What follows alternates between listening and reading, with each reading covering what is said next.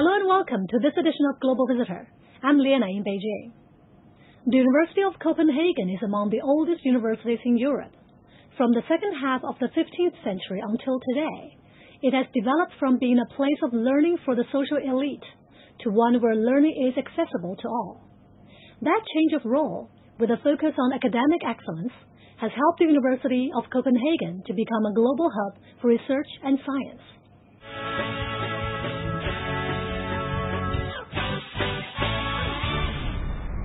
Copenhagen University has 5 campuses spread across the Danish capital.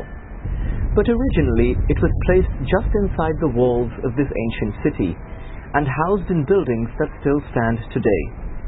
For over 500 years, the university has been a center of learning, culture and groundbreaking discoveries. And today it still attracts great minds and talent from all over the world. Even if Copenhagen University is rather small compared to many others, it has taken a leading position among the frontrunners on the global science and research scene. Well, I think it's a combination of being quite old university, even by European standards. We are more than 500 years old, have 8 or 9 Nobel Prize winners behind us, and we have an extremely strong tradition for science and letters. And we have also managed to become a modern university which builds on this tradition but applies it towards the future. And we are playing a significant role in also trying to help solve some of the challenges that we're facing today.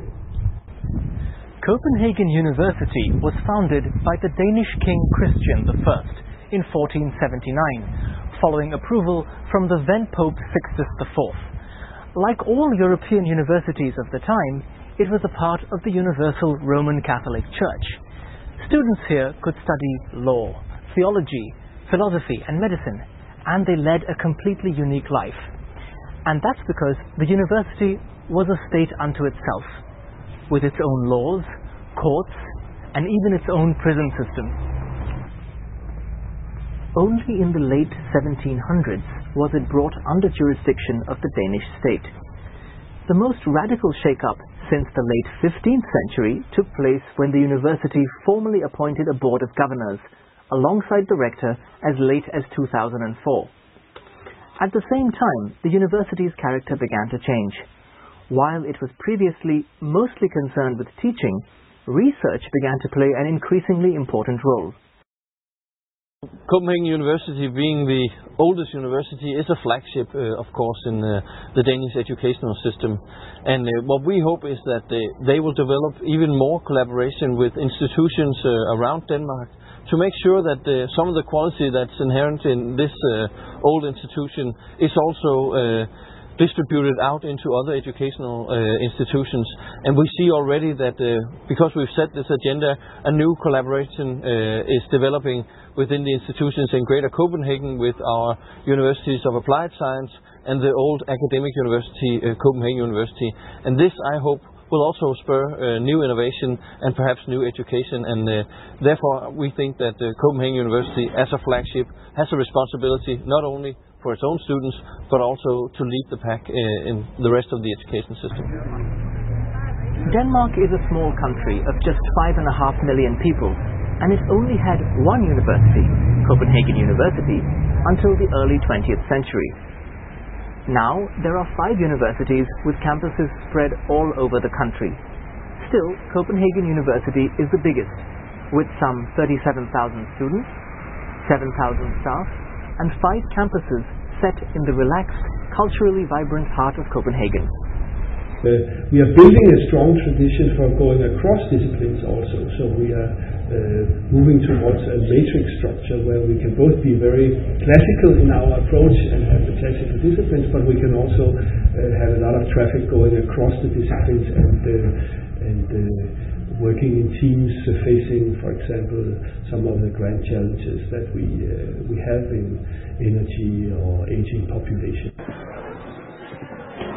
Most students take a 3-year bachelor's degree, followed by 2 years of master's studies. Many go on to extend their postgraduate work to obtain a PhD degree. While fundamental research and the opening up of minds are the main aims of the university, it is grounded in the reality that students also need jobs. That is why the education offered is a blend of theoretical and practical skills, while teaching and research are closely integrated. If we go back 50 or 40 years, university education was an elite education in Denmark. Now it has become more, say, a mass education, going from, say, a few percent of every year's harvest of students until now, we aim at some 20% going for higher educations. That's a great difference. What I think we have succeeded in Denmark to do in Denmark is to actually emphasize the need for people to being independent, the need for them to think themselves. The Danish educational system so far does not aim at people being able to reproduce what they have been taught, but to think of what they have been taught and then use that. I think that actually is quite interesting, and hopefully we can maintain this tradition.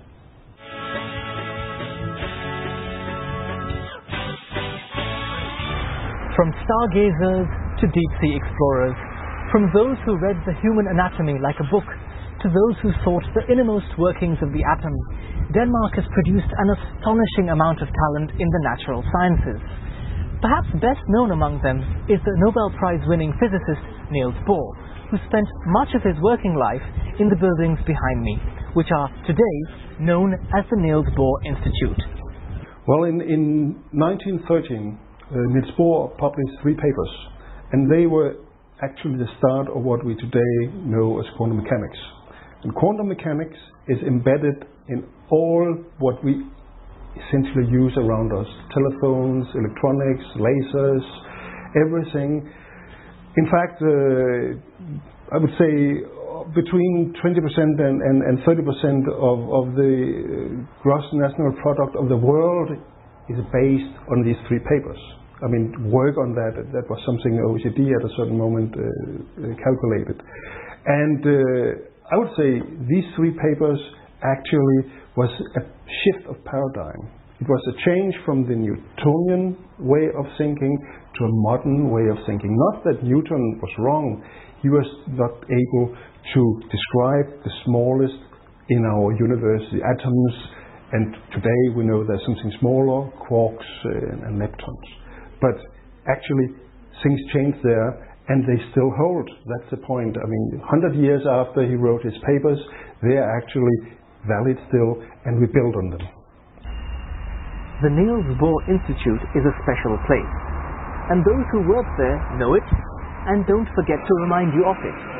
After all, 23 Nobel laureates in the natural sciences have either worked here or been associated with this institute at some point in their careers.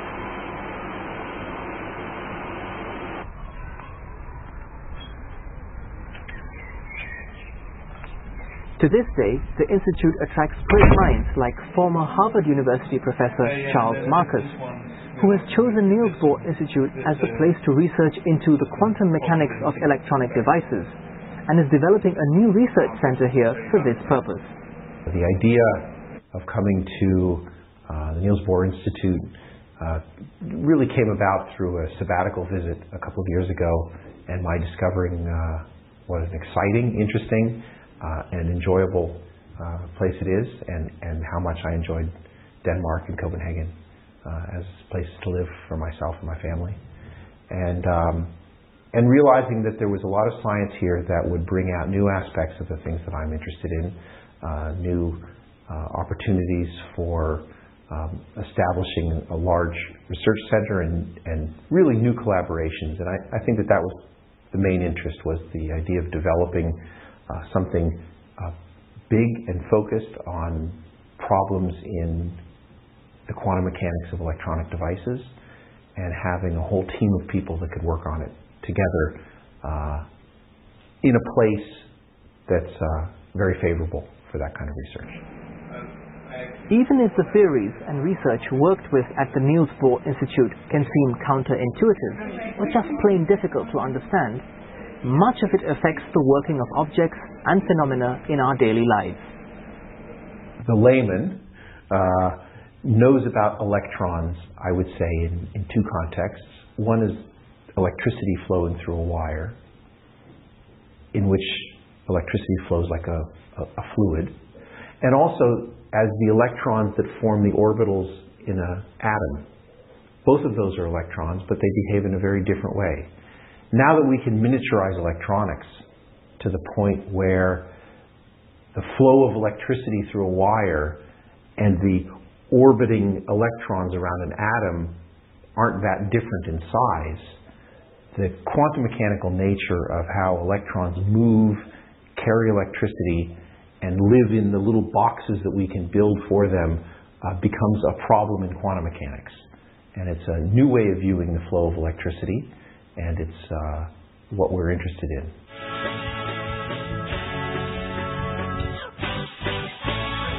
Some people have all the fun, whether it is tracing the earliest human arrivals in Australia, or tracking the path of mammoths across Ice Age Europe, or discovering and analyzing 20-ton meteorites like this one, which was found in northern Greenland.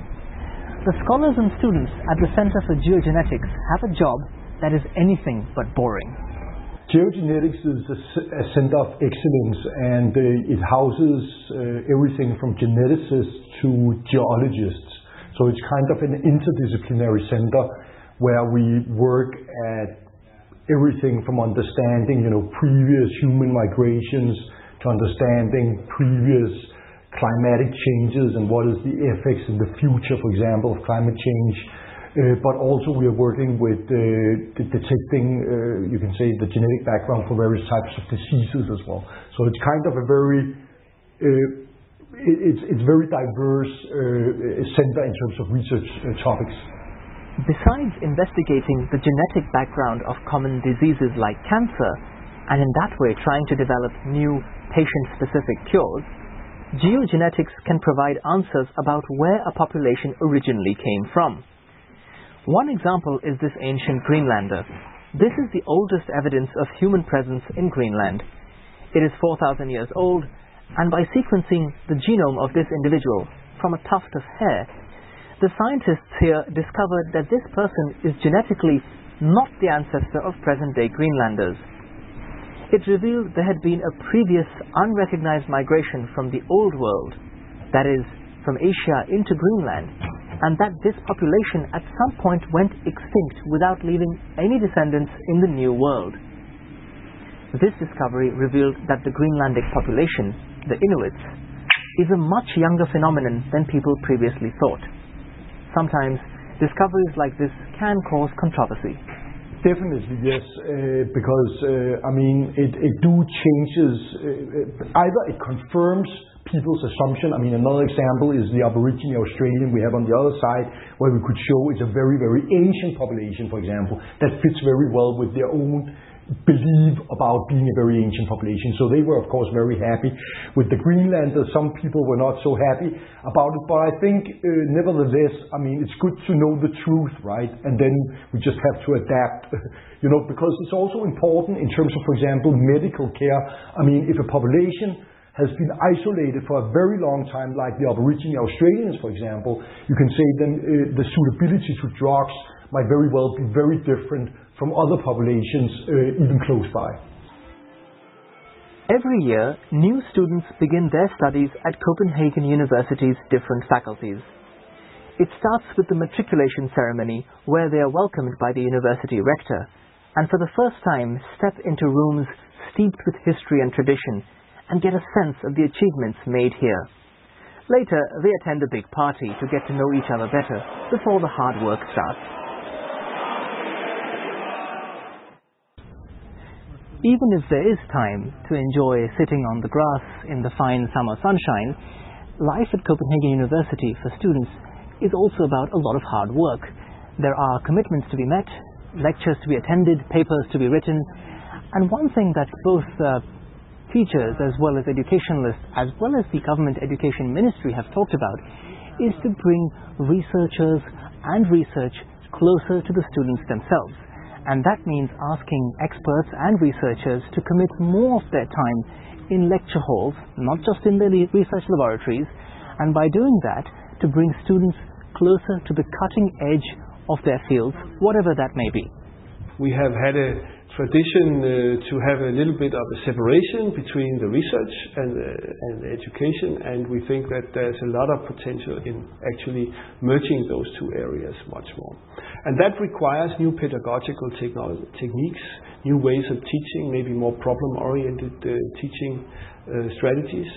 And so we are moving away from big, lectures of big classes where a single person is talking to a lot of students and possibly into new ways of transferring knowledge. We need to constantly aim to even higher our standard, and therefore I've said that all our Danish universities within the next 3 years have to increase the quality while educating even more. So we are putting a pressure on our institutions to develop the quality of their education, and for example making sure that some of the best researchers are in fact also teaching, so that we don't have the best researchers in the labs and then other people teaching the students. We need to make sure that some of our best and brightest researchers are also making the quality go into the students through their teaching. While the natural sciences tend to dominate Copenhagen University's international profile, its faculties of law, theology, social sciences and the humanities are all well recognized in Denmark and across Europe. Among these, the university's Department of Political Science is especially prominent, and that's because it has such a strong impact on Danish society and public debate. The main philosophy is that it has to be related to practice, so it is not only a theoretical field that we're teaching within, but we educate our students in having also a practical related sense of politics, and preparing them in this way to work within the public administration, to work as politicians or whatever interest organization they may come to work to. So it is indeed study that prepares our students very well to engage in the future job tasks that they will undertake. Actually, many of the coming political leaders and civil servants in Denmark begin their career with studies at the Social Science Faculty, located at a former hospital building in downtown Copenhagen. Besides educating the young people for a future in the central administration, the professors at the Social Science Faculty, like all others at Copenhagen University, have an obligation to share their knowledge with the rest of society. We have an obligation to disseminate our knowledge, of course, but we also have a freedom to choose the way in which we disseminate this knowledge.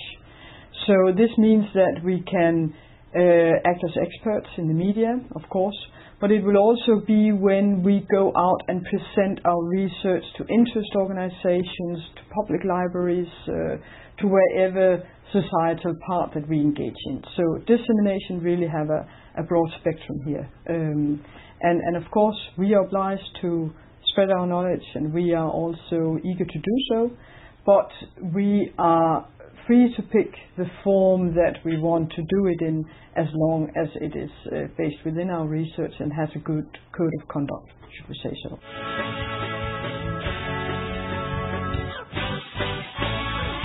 That is all for today's program.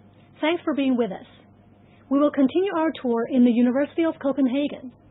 Before we go, we'll present you a clip of CNC documentary about the natural secrets of Yellowstone National Park. Please enjoy. Bye for now. Yellowstone breathes. We don't know exactly what it means. We keep an eye on it. The larger the potential eruption, the more indication it's going to give. You know, the whole federal government would be alerted.